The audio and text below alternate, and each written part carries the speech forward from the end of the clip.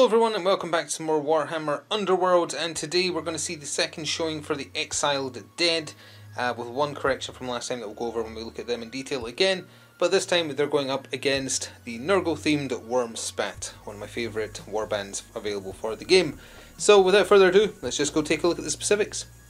So let's look at the Wurmspat first, because they're old, well very old at this point, and potentially being replaced soon by a different Nurgle themed warband, but it's for the new edition of Underworlds, which is awful, so we won't be paying any attention to those. Led by Fecula Fly Blown, then she's brought along Gulgok the Butcher and Septimus the Plague Sworn. They're not super great, unfortunately, which is a shame because they look so cool, but they will inspire if 3 or more enemies are dead or have wound tokens, and they have that chance to reduce damage if they roll shields, which usually doesn't happen, sadly. And here is the 7 miniatures making up the Exiled Dead. Went much more into detail about how they work last time, so please go see that video if you want more specifics. But led by Diantelos, his apprentice Markov, who has one pet zombie named Regulus, and then at the back are the 4 electrical conductive zombies with pun names that I'm not going to repeat again, that all activate at once if Diantelos uses his dance dynamic. Now the mistake made last time was that Diantelos himself actually has the conductive keyword. So if he uses dance dynamic, which is move or attack for everybody with the conductive keyword, he can do it as well. It's not just his 4 zombies. So that makes him even better than last time. And as a quick note, all the zombies, including Regulus, start inspired. If they get brought back by a raise token, they lose their inspire, so they start stronger and get weaker. I think that about covers it. We'll get both sides set up, be back with everything ready to go after this quick word from my channel sponsor. This video is sponsored by Noble Knight Games. Check out the video description below for an affiliate link that will take you through to their store, and it will help me out as well. Thanks. And with that, we are back with both sides set up. Exiled Dead to your left, and they will be taking first activation. And we can take a quick look at where the objective tokens are for your benefit. We have all the expensive ones over here, and then 1 and 3 for the Wurmspat over here, or rather 3 and 1, sorry. But right there, and they've deployed pretty far forward. The zombie horde has to use every single deployment because they have 7 miniatures. And with that, let's jump into round 1 of 3 and see how this plays out. So for the Exiled Dead's first activation, it was Diantelos the Exile who activated, and he used Dance Dynamic. So you pick either move or attack, and everyone with conductive can do that action. Diantelos himself also moved just forward 1 hex. The rest of the zombies basically formed a defensive line, most of them moving up 1 or 2 hexes of their potential 3. 1 moved back, again, just to form a defensive line. Markov and his personal zombie do not get to move because they do not have conductive. In the power step, the Exiled Dead played absolutely nothing. However, we'll have to come over here because Fecula did some magic casting. That is kind of her thing. She's a level 2 mage. She used Blades of Putrefaction. If cast, which it was, friendly fighters range 1 and range 2 attack actions have +1 damage on a crit, and it persists until the end of the round. So we'll kind of keep that relevant down there, and it's just until the end of the round, and it's range 1 and range 2. And remember that Septimus up there actually has range 2 on his attacks, but Gulgok does not. He's up close and personal, but he does a lot of damage. He rolls 3 dice looking for hammers, which is pretty decent. Good grief, there was a lot of play and then counterplay after Septimus's activation. He was first for the Wurmspat. He did a charge onto the hex, you can see, then he attacked at range 2. Obviously things have changed since then, but he attacked at range 2, rolling 2 dice looking for hammers, and absolutely whiffed. So not much to say there, and Blades of Putrefaction doesn't do anything. In the power step, Steady Advance was played by the Wurmspat, and Fecula and Gulgok used that to their advantage to each move 1 hex forwards, and although it's not quite easy to see, if we just come down there, they have moved up together so that they'll be supporting as the camera decides now is the time to go blurry. There we go. That was it for the Wurmspat in the power step. However, the Exiled Dead went a little bit spend crazy on cards. So first of all, Sparking Shuffle was played. You pick 2 conductive minions and they get pushed 2 hexes. These 2 zombies got pushed 2 hexes. Then Dynamic Cage was activated, which is just choose an enemy that's adjacent to 2 or more friendly conductive minions, and they take 1 damage. So Septimus has just taken 1 true damage, which kind of sucks. And then Scorching Surge was played as well.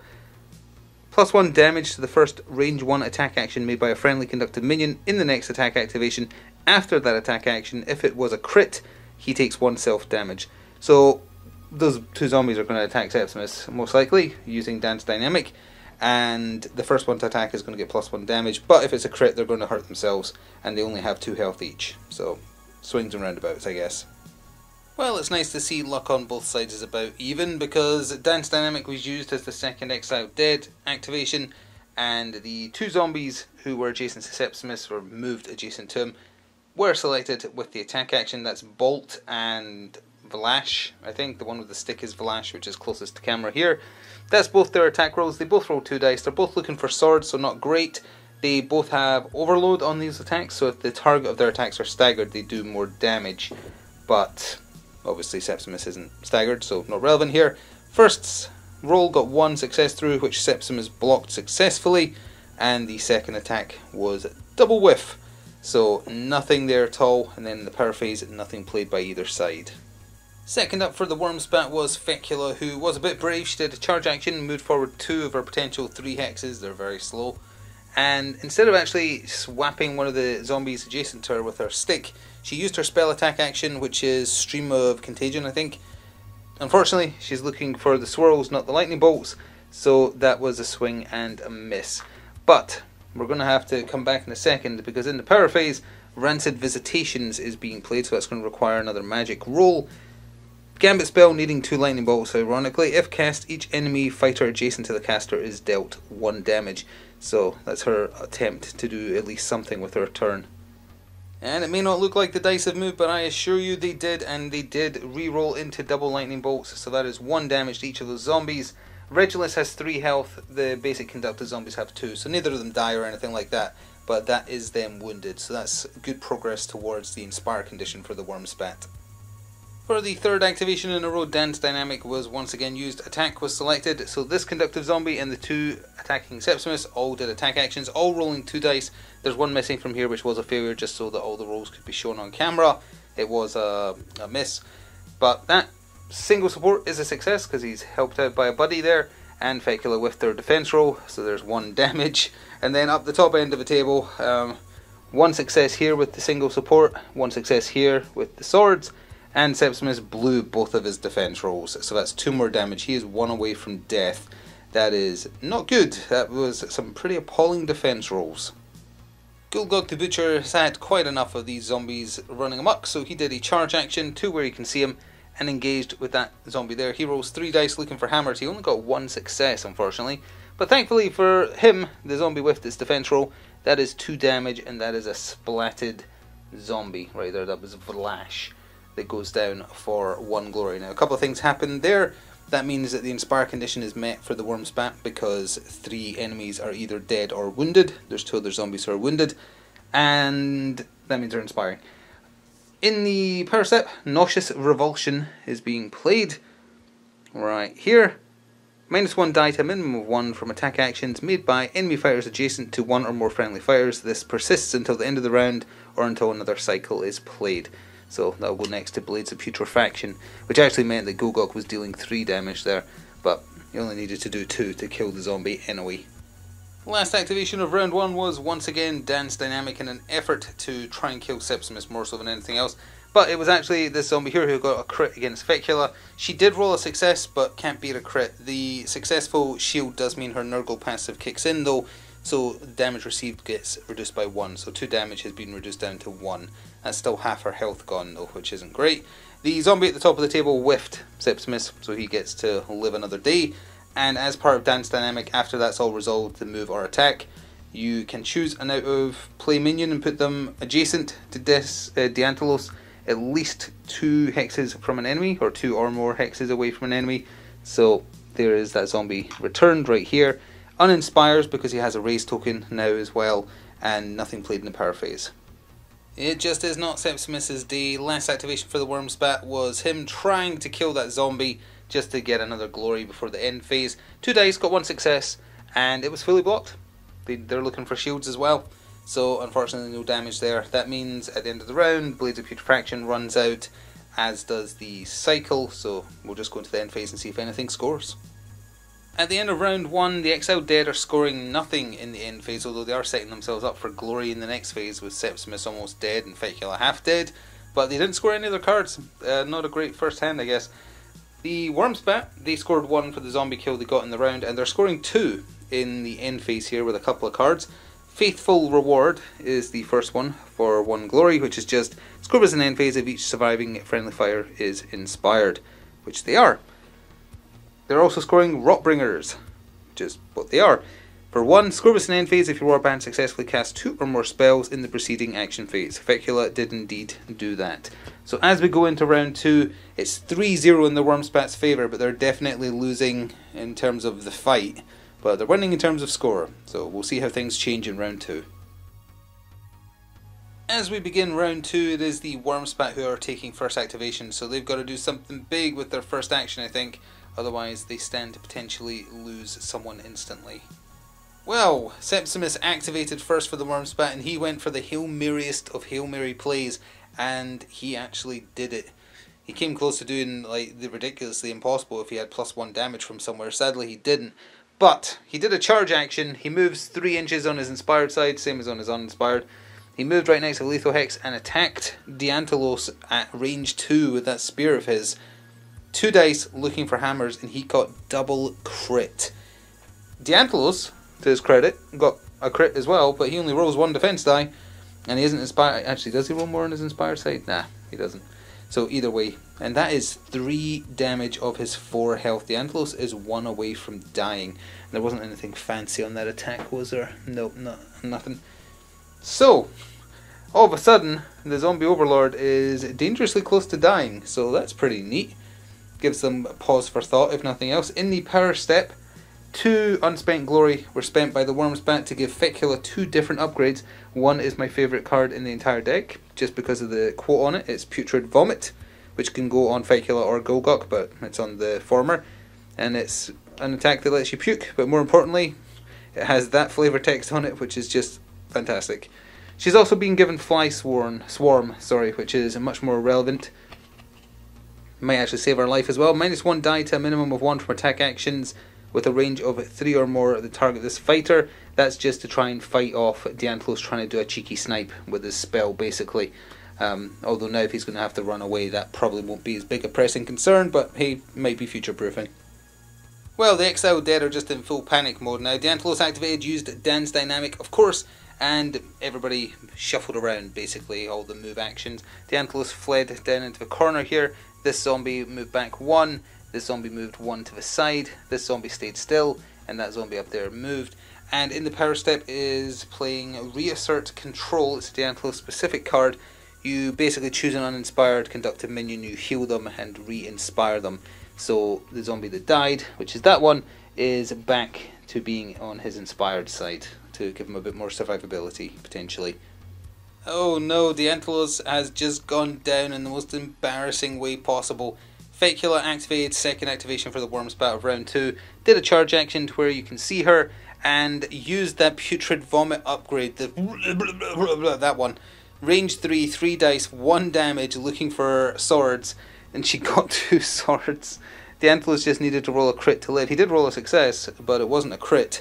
So 1 success still got through, meaning he takes 1 damage and is just melted by Fecula's projectile vomit, which is hilarious and disgusting. It's 1 glory for the kill and a 2nd glory for Fell the Faithless, which is just for taking out the enemy leader. So they have scored 2 off of that kill, and more importantly, taken away the Dance Dynamic mechanic. That's fun to say. So now the Exiled Dead are in trouble. Well, I guess Prentice Markov is in charge now. He was second to activate for the Exiled Dead and used his Puppeteer skill, which means he and his Regulus zombie each get to do 1 action of whatever they want. So Regulus moved adjacent to Fecula to give support to Markov, just trying to stab at her with his big knife. He would roll 2 dice, but reduced down to 1 because of Fly Swarm. Still managed to get a success, which Fecula did not block. Now, it's only 1 damage though, so she's still alive on 1 health remaining, so she's in the same situation as Septimus now. Golgok had to activate for the Wurmspat since the other 2 had charge actions, and he does as well now. He moved adjacent to this zombie here. This is the lady with the knife. This is Ione, or Ion, whoever. and he rolls 3 dice on his inspired side looking for hammers. It would have been an appalling roll, but luckily Septimus is still alive, so those 2 singles count because he has a single support. She whiffed her defense roll, and he does 2 damage. So she is splatted, and without Dianthalos, I don't think she's coming back.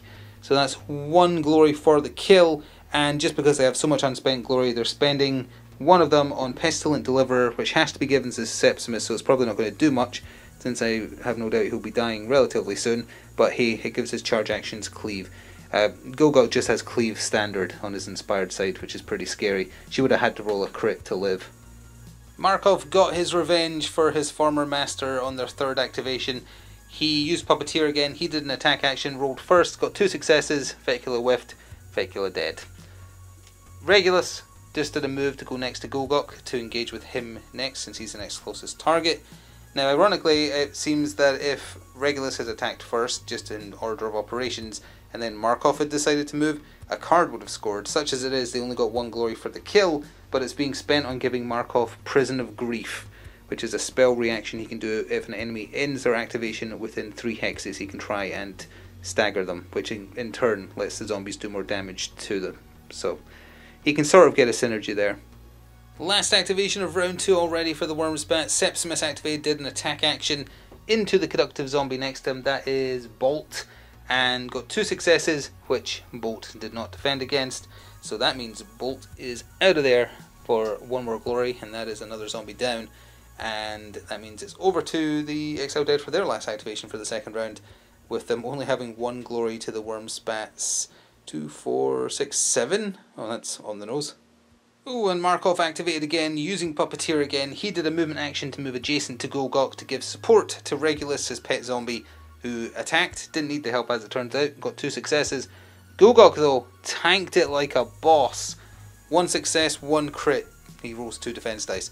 Just absolutely tanked it, no damage. And that takes us to the end phase of round 2. So I think it's fair to say that opening hand selection has definitely hurt the Exiled Dead, as they are still scoring nothing, so they just have the 1 glory from killing Fecula. The Wurmspat are scoring 2 in the end phase thanks to Chosen Warriors, which is Scrubas in end phase. If there are 1 or more surviving fighters, there's 2, and 3 or more enemy fighters are out of action, there's 3 out of action. That bit there is for if you're playing with more players, if you're curious, so you just ignore that. So that is 2 glory scored, and that means as we go into the 3rd and final round, the Wurmspat are up to 2, 4, 6, 8, 9. So 9 playing 1. Even if they get wiped out, I don't think this is going to change the result, but hey, we'll play on and see. As we start the 3rd and final round, the Exiled Dead are taking first activation, so let's see what they can do with it, if anything. Well, making the best of an opportunity to get a double attack in for 1 activation, Markov activated, used Puppeteer, and both he and Regulus attacked Gulgok while he was adjacent to them, and Markov's roll was a complete whiff with rolling 2 double supports. Regulus rolled 2 single supports, thanks to Markov being there. Those are successes. No successes on either of the defense dice for Gulgok, so that's 2 damage. He is half dead. That was it though, and in the power step, the Exiled Dead are playing absolutely nothing. The Wurmspat are playing 2 different upgrades and 1 additional card. The 2 upgrades are getting put on Septimus as part of a plan. He's being given a Virulent Blade and Stolid bulk. He can't be driven back, and you can reroll 1 attack die in his attack rolls for range 1, range 2 attack actions. Simple as that. Also, Fecund Vigor is being put into play as a cycle card. You can reroll 1 attack die in friendly fire's attack rolls, and this persists until the next attack action made by a friendly fire, or until the end of the round, or until you play another ploy. So, just to give the next attack that bit of extra oomph. So with getting rerolls from 2 different places, it was Septimus activated. He did a charge action, which also meant that Pestilent Deliverer kicks in, so he had cleave, so it had to be a crit to live in this situation. 2 dice looking for hammers. He got his hammers, no rerolls required for that. Whiff of a defense roll at range 2 for the zombie that got brought back. There's no coming back this time. He gets splatted for 1 more glory. No cards scored, but Septimus is just trying to protect himself up there now. It's not going to look good for Gulgok since he's going to get attacked twice again most likely, but let's see. Well, it's not looking good for Gulgok, but we're going to do 1 last roll on camera to see if he can be a boss again. So Markov activated the Puppeteer, they're both attacking him. Markov got 2 successes. That is the defense roll there, crit and the shield, which means he fully blocked it. Regulus, however, has rolled 2 crits, which means that Gulgok needs to roll 2 crits to live. So on the off chance the miracle is going to happen, we're going to roll this on camera. And nope. He would reduce the damage by 1, which means it comes down... Oh wait, does that mean he lives? Yeah, it's only 2 damage, and that means the Nurgle passive kicks in, so he only takes 1 and actually lives, because he doesn't have Grievous or anything on his attacks. No. No, he does not. Although, I did forget to mention a while back, Markov inspired, because as soon as Regulus lands a hit... Actually, wasn't that his first hit? That landed properly? I think that was the first one that succeeded, so now is when Markov should have inspired. Either way, that doesn't change what happened here because Markov whiffed. So it would have been 2 damage. That shield success brings it down by 1 to a minimum of 1. So he did actually live. That's incredible. Well, you will rue the day that you let Gulgok the Butcher live. He did a charge action just to move away from Markov to get rid of that support on defense. It wouldn't have made a difference as it turns out. And swung it into the Regulus zombie. 2 successes, one of which was a crit. Did have a success, but he has cleave by default, so that just makes that nothing. So 2 damage. And he already had 1 from elsewhere, from Fecula back in round 1, I think.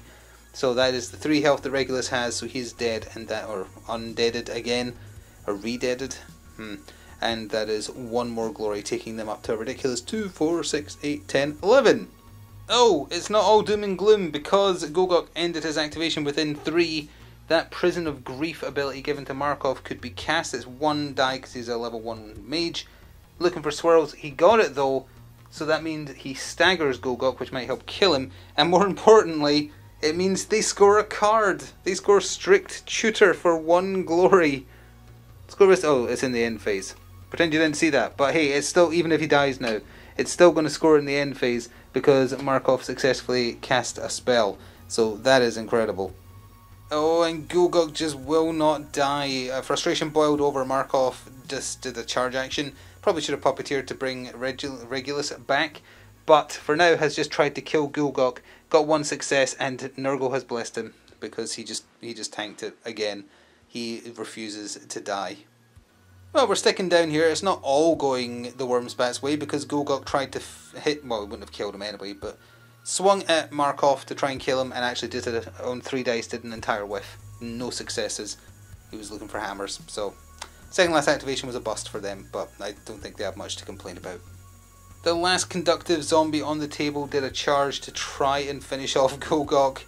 He rolled 2 dice. He's looking for swords, so that was a swing and a miss. Single supports would have been fine with Markov there as well, but nope, that was a miss, and that is their game over.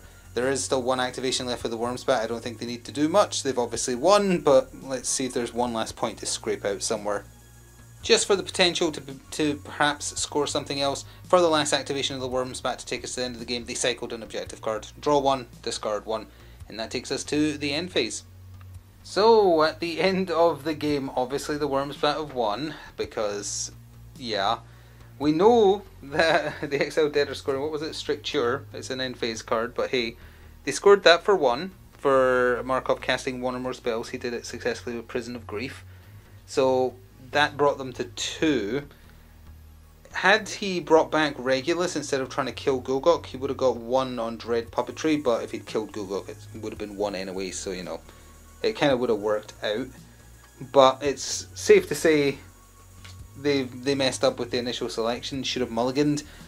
Oh, just to go over the Wurmspat, they're actually scoring 2 cards in this final end phase for another 3 points. Blessings 3 for Septimus having 3 upgrades on him, and Nurgle's Garden Grows for no enemies being no enemy fighters in home territory, and holding 1 objective. So yes, which is why Septimus moved up onto the objective. Which means that the final score for the Wurmspat, as the camera just gives up again, is 2, 4, 6, 8, 10, 12, 14. Perfect. Double 7. So Nurgle is very pleased. But it was definitely the initial hand that saw problems. Obviously, Septimus almost one-shotting Diantelos and forcing him to run away really ate into the time that would have been spent killing the Wurmspat. The round 1 cards had just get a kill with a minion. Thought that would be something that would happen. Didn't. Second turn, they discarded an objective card, drew another one, got one for just doing 2 attacks in the same action with conductive minions, I think it was, or something like that. Thought, oh, that's going to happen easily. But then Septimus and Gogok started killing everyone, so there was never 2 conductive minions adjacent to a target. So that didn't happen, and that cost them as well. And they just sat in their hand, and getting Markov a spell to actually cast to be able to get Strict Tutor proved difficult as well, because he doesn't have a spell innately. Diantelos does, but he does not. So their initial hand was rough. We saw last time that they can do great things if they get the right cards at the right time. This was a perfect example of the exact opposite happening, because the Wurmspat are not a strong warband. They needed updated, and they never did, and never will at this point probably, now with where the new edition is going. But they did well. Only one of them died. The other 2 left had 1 health each. Gogok probably should have died. He got so lucky with his defense rolls, but even if he had, that still wouldn't have made up for the massive divide between the scores. Anyway, that is going to do it. If you're curious about the series going forward, utterly ignoring the new edition, it looks cheap, tacky and awful and simplistic. This will be the version that will just be played now and then on the channel. It was never popular anyway, but it's probably not going to be as frequently on the channel. As and when I finish off some of the warbands I've still got that I want to try, that'll be a good excuse to bring it back now and then. But yeah, probably not going to be around, and certainly not the new edition as much. Either way, thank you for watching. Those of you that do and did, please do remember to show your support, and if you can, go above and beyond to support the channel as a whole. Consider becoming a channel member. You get early access to certain videos and some other perks. It also just helps out. You can press the thanks button, or you can check out the channel sponsor to pick up something for yourself. If you do it via the affiliate link, I get compensated. Thank you either way. Enjoy the rest of your day. See you next time. Ta-ta for now.